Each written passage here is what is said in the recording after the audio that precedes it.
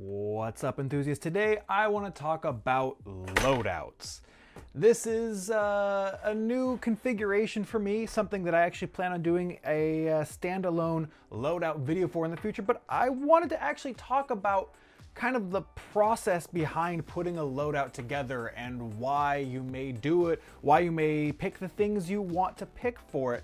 Because I think it's all too easy just to look at what other people running and just kind of go, yeah, I'm gonna run that, and I'll just get all the same things that person has, and I'll be good to go.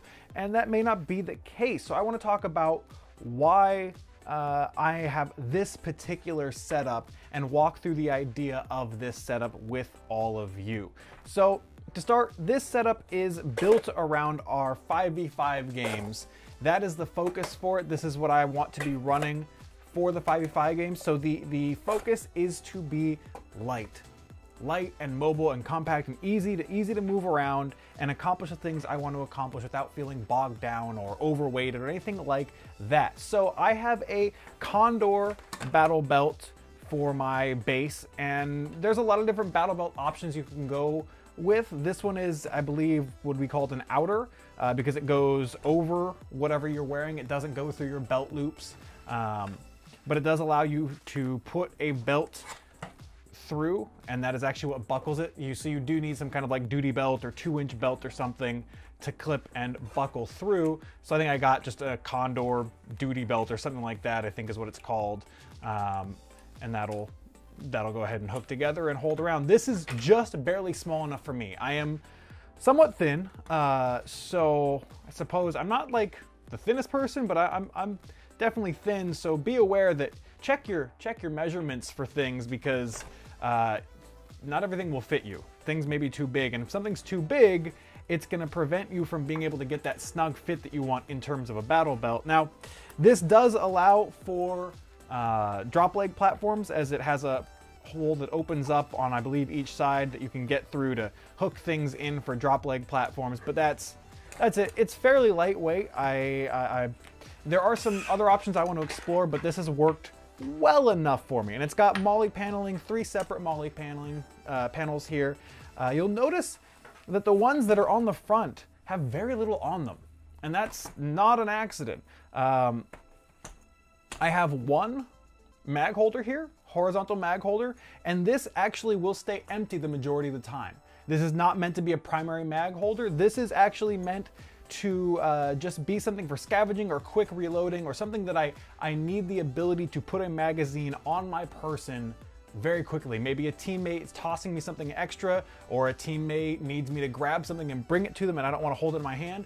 I have an extra magazine. I can just pop that in and say we're late in the game and I want to have a magazine readily available. I can pull out and pop right back in to, load a couple darts if we're running low. That's kind of the idea behind this particular narrow base mag holder on the front. Not to carry things and get in the way normally, but a just in case type thing. And then also for the other paneling MOLLE parts, I've got like an admin pouch here, which really isn't serving any purpose currently other than Velcro space in the front and then Velcro space here. So I can just, do things like put patches I want to rock, all over the place, just because you guys know I like patches and I like being able to represent things I like. So let's go ahead and switch over to the bulk of the loadout, the important part. Now, everything here is on the back. The majority of my weight and bulk is on the back, the low back of my body. And that's important to me because it keeps everything out of my front and out of my arms kind of area of movement and blaster movement, all of that. It lets me move with a free range of motion. And not, I can press up against something, against a wall if I need to. I can get down on the ground if I really need to. Things aren't obstructing or blocking me, and that is so important when it comes to trying to dodge darts, trying to move quickly, and other things like that. So that is the foundation of this loadout. Now, you'll notice we have, if you saw this week's mail video, this is a horizontal MOLLE platform. Now, initially, I had thought this was too big. I didn't like how much of a square this was and how much lower it would go. Then I put my narrow base platform or molly mags on here, and I realized I had a couple other rows of molly webbing here. So I thought, you know what, let me grab a Condor, like EMT pouch, I think is what this is called. And it opens up on both sides, which is actually fairly important for this, because I am strictly thinking this is going to be something to carry a few extra darts on the field. So if I'm, sitting on cover and there's some darts, I can have this open in a way that my hand can reach inside it and drop a couple darts, but those darts aren't going to just flop out necessarily, or I can quickly and easily just, seal it back up. This allows me to kind of keep a few extra darts on my person without having a huge dump pouch, which I think is a nice thing to be able to kind of constantly be able to just grab a couple darts, put them in a pouch, and have them later on when I would like to reload something, which is fairly important to me because in our 5v5 games, there is a dart limit, so every dart counts. On the topic of a dump pouch, you'll notice there is no dump pouch. And this is the first time I will be running with no dump pouch, and that's because I just don't want extra bulk. I just don't want extra bulk on me. Whether I'm running 12s or 15s, I am planning on either dropping the mags on the field and keeping going, or the mags will go back into the mag holders when they're spent. I'm not going to waste time with a dump pouch. 5v5s is all about every single second. Every second counts. So I cannot and will not want to waste any time whatsoever when I'm on the field. So a dump pouch is just not in the cards for this loadout.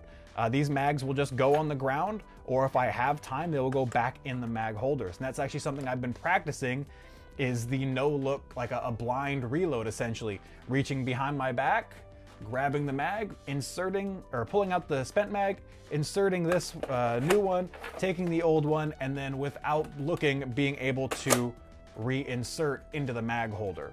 Now you'll notice I have two different mag sizes here, and that is not how I plan to be running. I just wanted to show that this can be run with either of these size magazines. The size magazines I run at the games will be dictated by our team composition. I may not even fill up all of these mag holders. I may only have 2 or 3 extra or 4 extra mags on me. It's all going to vary based on what our team composition looks like and what the dart distribution is dictated at that particular event or particular game, which is why I've got both of these here to show that it can run the 15s, it can run the 12s. I don't know that I would go any larger than this. 18s are a little bit longer and will stick out just a smidge, which is not ideal. If we take this out, see, it'll stick out just a smidge more. It's not, it's noticeable. I mean, it's not a huge amount, but it's just a little bit. And every little bit of compact space, I have these set up so they come to like the edge of my body. So it's kind of in line with where I sit, which makes things just easy and natural. And if you have something kind of flapping around the outside, it's not as nice feeling. So that's just my mindset on that. I'd rather run 16 darts out of a 15 mag than 18 darts for that little extra comfort. But these are all just kind of things that you want to think about. This is my speed loadout, my lightweight speed loadout. Now, if you're running, the mag dump role on your team, and if you're playing in a similar game style, then maybe you want the front load vest or rig or whatnot, or belt loaded molly or mag holders on your waist, so you can just quickly just grab, dump, or swap, dump, switch out, and just go. If you aren't meant to be that quick mobile kind of frontline person, then you may not need a super light loadout. You may be good to have all the extra accoutrement and good stuff that you want to run and go over the top. This is just kind of my thought process behind putting these things together. And also, I want to talk about these really quick. These little like speed pole type things. I kind of love them.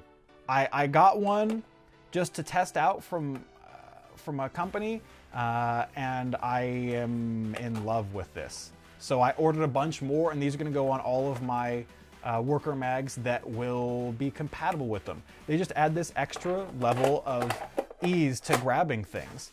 Like, you don't have to, you know, beer can it or pinch it or anything. It also allows, you know, if you have these stacked at the same height, it allows you something to grab onto to make it easier to differentiate between one mag and the other, which to me in this setup is super important.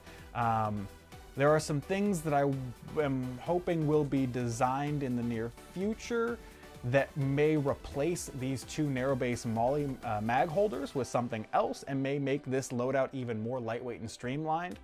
But yeah, this is how I choose to run and how I'm looking forward to running when it comes to our 5v5 games in the near future. Let me know what you think of this style of video where I talk about the reasoning behind each part of the loadout, rather than the standard, you know, loadout videos that's more thematic and more kind of embellished and just showing things rather than explaining them. Like I said though, I will still be doing a more involved loadout video, standard kind of loadout video with some changes for this loadout in the future when the weather permits. But I wanted to talk about this and kind of try something a little bit different with Workbench Wednesday. So let me know what you thought. I am very curious to hear your opinions. How would you run a 5v5 loadout if, you know, depending on your playstyle? I want to hear from all of you. I love talking about this kind of stuff. I could honestly probably make videos about just these kinds of things that lasted way too long. But I love doing this. I look forward to hearing from all of you. And if you're new to the channel and enjoyed this video, feel free to hit that subscribe button for more in the future. And as always, thank you so much for watching. I'm Jangular, and I'll see you next time.